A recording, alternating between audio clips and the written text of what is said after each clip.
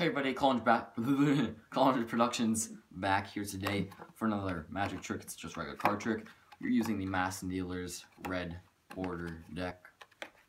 So yeah, let's get right into it. As you can see, it is a regular deck of playing cards. Nothing special about it. Give the cards a few shuffles, just ensure they are completely mixed up, and we'll give it a nice fancy cut because we're cool here, and we'll do that.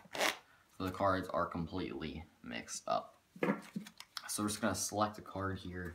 Does not matter what it is. Well, I mean, it does matter what it is. So yeah, so I'll show you guys this card right there. Okay, I can't see it. We'll place it inside the deck just like that. Just prove it's not the top two cards. I didn't control it to the top or whatever. It's not the bottom card.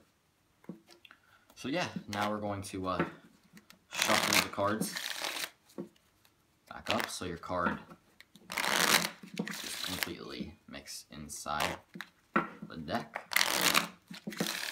Just like that. And we'll give it a nice cut like before. Okay, so now we're gonna select another card. Just like that. Now, this card does matter, okay? Ace of Spades. Wanna know why you picked that? Well, wow. Well, why I feel like we picked it together? Well, because it's your card. Thank you guys for watching. See you guys next time. Bye. Goodbye.